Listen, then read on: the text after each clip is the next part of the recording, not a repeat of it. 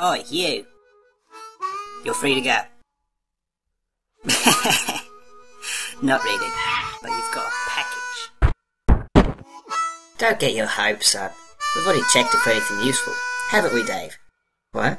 Yeah, of course I checked it. I mean, if I didn't check it, I'd lose my job. I don't want to lose my job. See you around. Free to go. Thought that was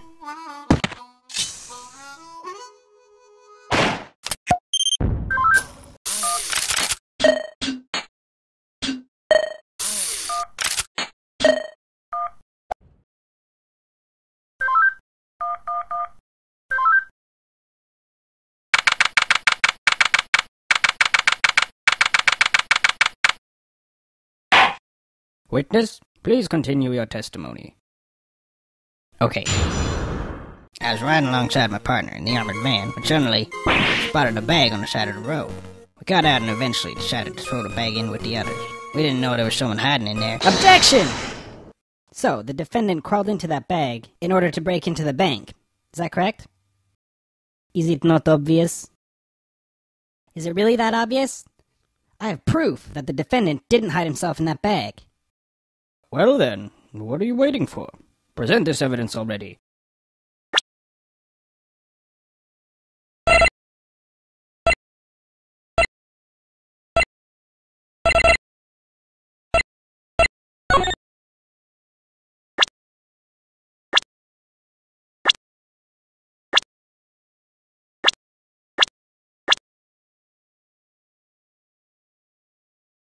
Take that! Is that the bag the defendant hid in? Yes, but there's one thing that's been bothering me. If the defendant really was hiding in this bag, then how did he tie the knot from the outside of the bag? What? If he was inside the bag, it'd be impossible for him to tie that knot on the outside. But then, how did he do it? It's simple. He didn't. What are you saying?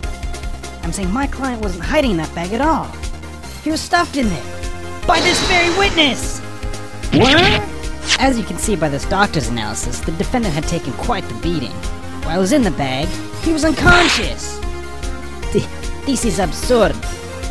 The witness was attempting to dispose of the body. He left the defendant in the bag, knowing he'd drive by it on the way back to the bank. When the witness and his partner passed the bag, he convinced his partner to throw the bag in with the others. But why would he do that? Why, to dispose of the body, of course. There were millions of bags of money in that bank, and the witness knew it would take a long time before the victim was found. But unfortunately for the witness, his victim woke up and tried to escape from his tomb. He was arrested on the spot, and the witness thought everything was over. But it's come back to haunt him now. You guys this can't be happening to me! Well, that certainly was an interesting trial. However, I am now ready to deliver my verdict. I find the defendant, Henry Stickmin,